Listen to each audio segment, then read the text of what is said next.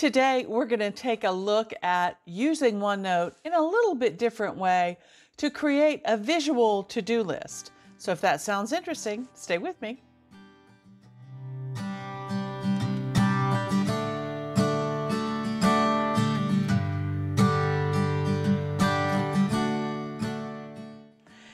Well, hi everyone, this is Crystal from A Crystal Clear Life, where we focus on planning, organizing, and living a more simplified life. And today, I would like to talk to you about using OneNote as a visual to-do list. Now, for those of you who may be new here, I'm a retired teacher, and I am married to my best friend, Michael, who is also recently retired. And he has started using OneNote more for his personal things rather than just work. So today I thought it would be interesting to take a peek inside of his notebook, because you've seen mine forever, to get an idea about how he is using OneNote to help him keep track of all of the projects that he'd like to do around the house now that he's retired. All right, well, if that sounds interesting to you, please go ahead and give this video a thumbs up. Hit that like button down below. Hit the subscribe button if you have not done so already so that you don't miss any future videos. Turn your notification bells all the way on. And with all of that out of the way, let's jump right into this video. Well, you can see here in OneNote, I have my husband's notebook open up here. Remember, my husband and I and my daughter share all of our notebooks. Here's a whole long list of all of the notebooks that I currently have open. But we're going to be looking at Michael's notebook today. And you see that he has a number of tabs across the top. Now, one thing that he does that's a little bit different than I do is he does lots of not only tabs, but then he does sub-tabs. So he nests lots of things together. I tend not to do that because I like to be able to see everything, but you know what? You have to do whatever works for you. So today we're going to take a look back at his 2024 projects, and these are things that he just started doing when he started using up his leave last year before he actually retired, okay? All right, so here you see he's got just a blank page that says 2024 project list, and that really is like a title page, you know, kind of thing to break up the projects for 2024 from anything else that he might have in his notebook, okay? Then if we look at the 2024 list here, you'll see that he also has them broken down by fall and summer. So let's first take a look at fall. All right, so here is the fall project list for 2024. So this would be last fall and winter, okay? And you can see what he's done here very easily to set up a to-do list for himself. He has created a table. Remember, he's an IT guy, and Excel spreadsheets were his life for years and years and years. So it has to be in a table, which I think is great. But one of the things that he wanted to do once he was, you know, officially retired was to go through and organize his dress shirts. You can see here that he has lots of dress shirts because he had to wear them every day, suit coats, all of that kind of thing. So he wanted to go through and organize those, get rid of any that are too big or starting to show wear, and just keep a few for special occasions and that kind of thing. Okay, so what did he do? He went in his closet and he took a photograph of the shirts that he wanted to organize, and he dropped it into OneNote in his to-do list. Okay, then you see this little section over here. The next row in the table has just some brief information about what he wants to do. Organize his dress shirts, separate the shirts. And 3/5 is the date that he was working on doing that, okay? That's actually when he finished doing that, okay? And he has another little box over here that says mostly done in January 17th of 2024, okay?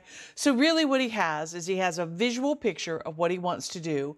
He has some notes or information about what needs to be done, and then the green column over on the end is when it's completed, okay?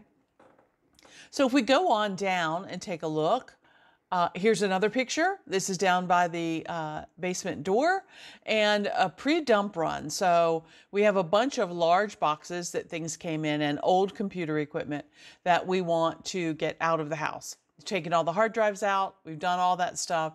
And now these cardboard boxes and things just need to go to the dump. So they are staged here by the back of the basement door because it was too wet at the time to bring the vehicle around to load them into the car to take them to the dump. Okay? All right. You see here, done. All right. And then my favorite little Eagle Peak greenhouse that I had, my little 10 by 10 greenhouse, actually succumbed to all of the heavy snow that we had this past winter, and it collapsed on itself. I probably should have taken it down. I didn't realize we were going to get that much snow. My fault. Although I will say, after the few years that we had had it, the plastic was starting to wear out, and I was trying to think of other ways that I could, put new plastic on it. So it's okay that it ended its life, but it became a chore around the house. So the greenhouse was out front. We needed to take the greenhouse down. We did that in January. Okay. So again, a visual to-do list I think is great. Let's look at summertime. And you can see here the to-do boxes that he is using are simply the to-do that comes standard with OneNote. He is not using customizable tags like I do, and that's fine. Remember, everybody uses OneNote differently. I thought it would just be interesting to show you a different take on how somebody else uses it, okay? All right, so here's the summer list for 2024, all right? I think these little emojis are cute in the titles. And he's got yellow up there for summertime. Same kind of setup, 3 columns, photo of what he wants to do. So here on the back deck, we have 2 steps that come up from the side of the house. And you can see here this board is bowing out and, the hose is a mess and all that kind of stuff. And what was happening is these boards were actually sagging. You can see there's a little slit in there where they were actually sagging. So that shows that either something is rotten under there or needs more bracing or something, okay? So what he wanted to do is figure out how to take care of this problem. So he left himself some space for some notes, maybe get some 2x6s, cost $10, do it during the summer, checked it off that it was done on 7/2, so in July, okay? And then he has another picture here. Let me zoom in a little bit so you can see. So this picture here shows like a work in progress. His tools are out. You can see the new boards that he's put in and sistered those up against the old boards so that will take care of that. You see that gap is now missing out of the board, and he'll just put the fascia board back up and everything will be fine, okay? And it's very sturdy now. It works really great. Moving on down, there were some other places that he wanted to add mulch. We bought some of these Korean spice bushes. There's 3 of them, and we wanted them planted over here on the east garden side, and it's very shady over there, so we thought they would work. So he took a photograph of the area with the plants sitting there, where they were to be planted, and then what he was going to do with all this mulch, spread it around and, make it look a little bit neater, okay? The mulch costs $0 because we already have it in the front yard for this project. And so he was able to complete that again in January. And then he has his finished picture right underneath of that. Okay, so now you can see all 3 plants are planted, the mulch has been dispersed, and everything looks much better. This was a project that I didn't think really needed to be done, but he wanted to do it. Again, how he spends his time is his own thing. So here along the east garden, you see we just have rhododendrons planted. And what he wanted to actually do is take this little retaining wall out that's here and move it out to give the rhododendrons, which are growing here, more room, to fill in the garden. And so that became the process. But what I wanted to show you here is, again, he's taking this photograph, he's using the draw tool. So you go up here to the draw tool, you can click on a pen, and you can come down here and say, you can write on your picture, you can add whatever you would like to it, like that, and that gives you an idea in your to-do list of the things that need to be done. Okay. All right, I better get those off of his, off his picture.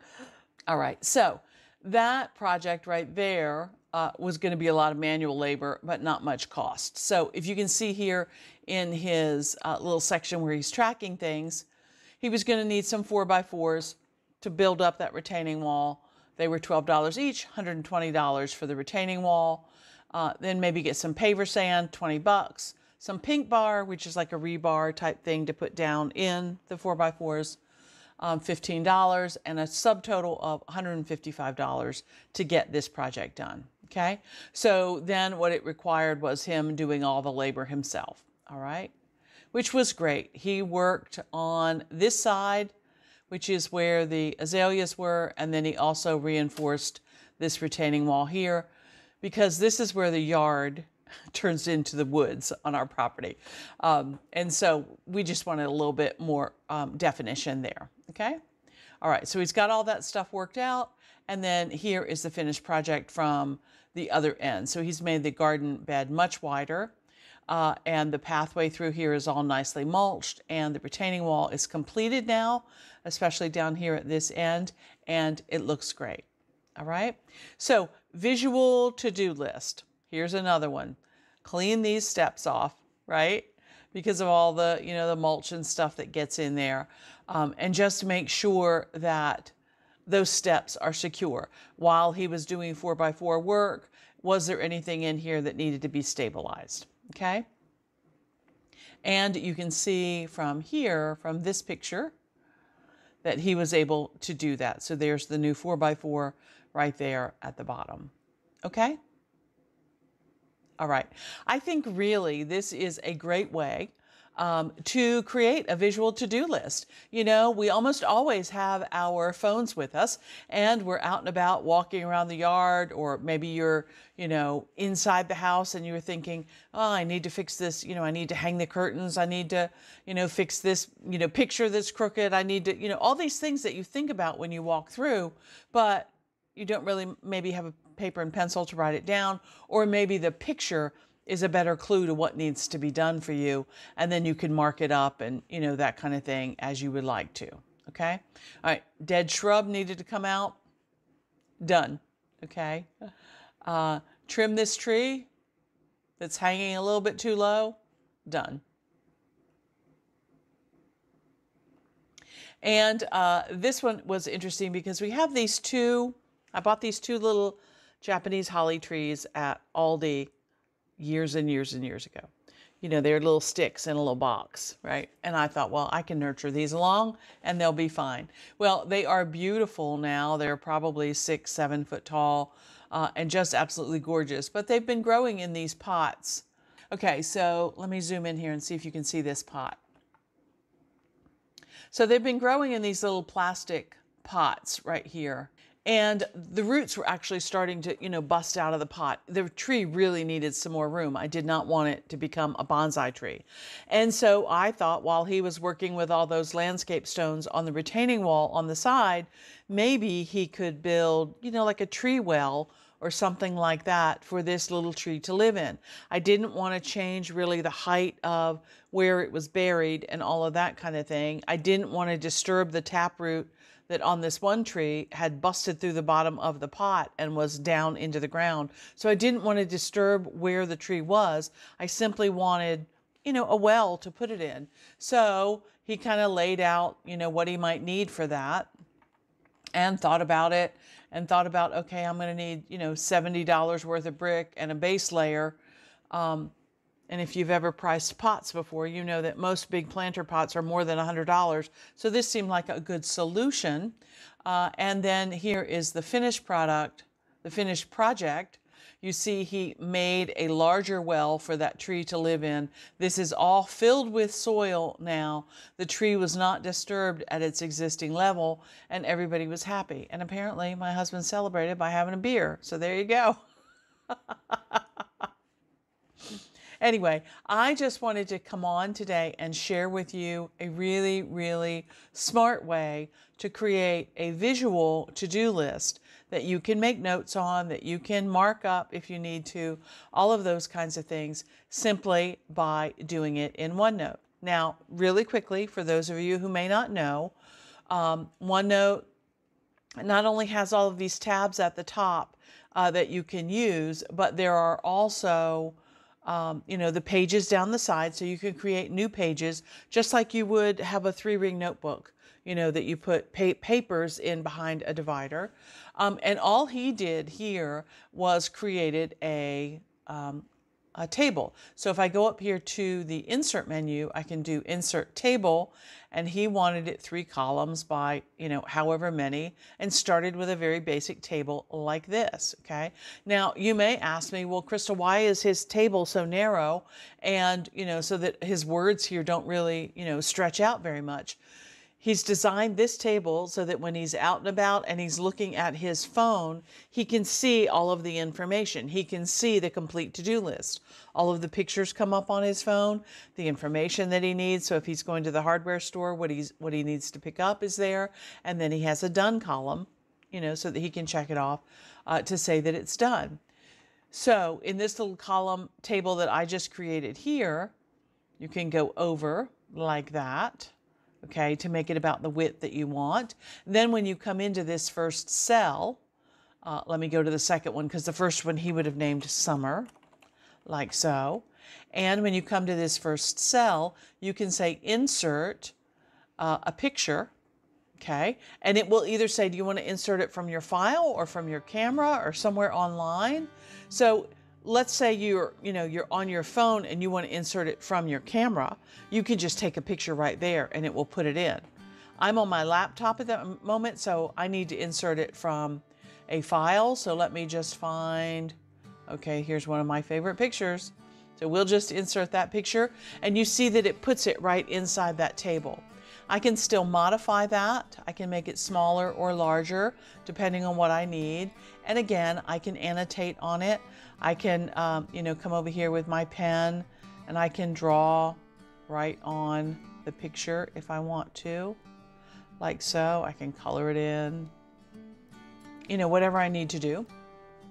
And then over here is where he would take notes. So I would put, notes up there and then completed there, okay? So that you could say, I gotta make muffins and, just whatever it happens to be, like you see what he's doing over here. And then you can do a to-do box. So you can go up to your home menu is where all of the basic to-dos are. Here are all the tags, a bunch of tags that I've created, but the simple to-do tag is, do I have a simple to-do tag anymore? Oh, yes, I do. Simple to-do tag is there, and then you can put when it's completed. Okay, you can mark off when it's done. So the tag comes in like that, and then when you're done, you just put a check mark there. Okay? I think that is great. All right, well, I just wanted to really show you this quick and creative way to create a visual to-do list for yourself for all those projects around the house that you might have, or all those projects at work that you might have that you need to keep track of. All right, I hope you learned something new today. Don't forget to give me that thumbs up. I appreciate it. And if you've tried anything like this, please go ahead and leave me a comment below, letting me know. Maybe leave me a heart emoji or a house emoji if you've done something like this. I think that would be pretty cool. And here's hoping that you can live a more simplified and organized life through better planning. I use OneNote. Until next time, okay, bye.